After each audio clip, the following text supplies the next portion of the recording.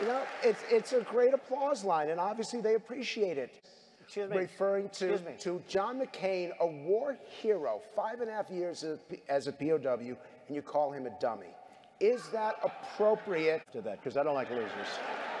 But Frank, let me get to it. He hit me. Hero. He's not a war hero. He's a war hero. He's a war hero. 5.5 years. He's a war hero because he was captured. I like people that weren't captured, okay? I hate to tell you. I was a program for C-SPAN over 50 years since I was shot down, okay? So I was talking about the entire Vietnam conflict and what a tragedy it is. One of the great inequities of the Vietnam conflict was the lowest income Americans went and fought and were drafted. And those who were wealthy enough to have a doctor to say, hey, you got a bone spur or you got migraines or whatever it is, then they were excused. Hey, quote, Donald Trump is the first president in my lifetime who does not try to unite the American people, does not even pretend to try. Instead, he tries to divide us. We are witnessing the consequences of 3 years of this deliberate effort. And he concludes, quote, we know that we are better than the abuse of executive authority that we witnessed. We must reject and hold accountable those in office who would make a mockery of our Constitution as we work to unite.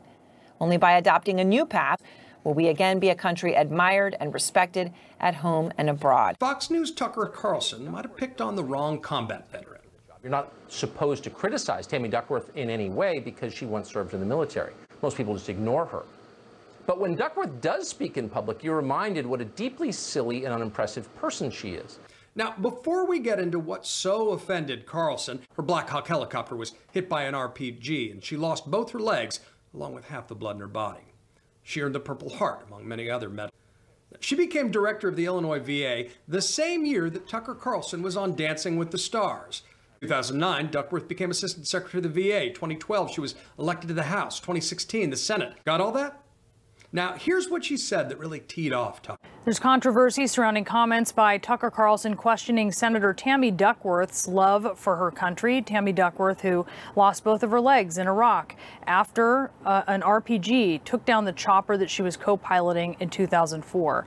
She has received a Purple Heart because of that. And Carlson criticized her because he disagrees with her statement that there should be a national conversation about statues. Well, it's long been considered out of bounds to question a person's patriotism. It's a very strong charge, and we try not ever to make it.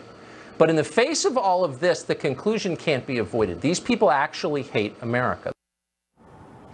Duckworth responded on Twitter. She said this: does Tucker Carlson want to walk a mile in my legs and then tell me whether or not I love America? Technically, she is a sitting United States senator who is often described as a hero.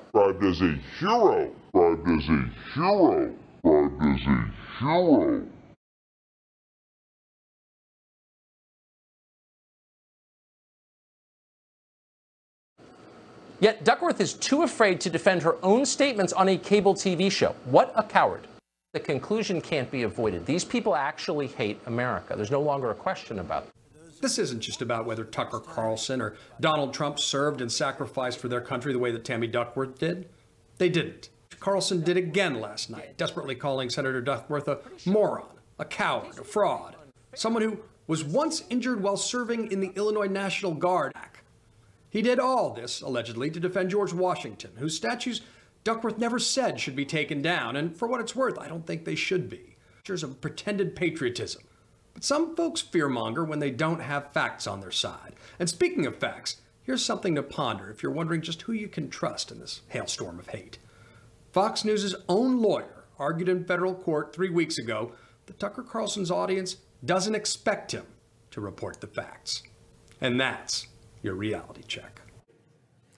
I spent my entire adult life looking out for the well-being, the training, the equipping of the troops for whom I was responsible. Sadly, and I will not be lectured about what our military needs by a 5-deferment draft dodger. And I have a message for Cadet Bone Spurs.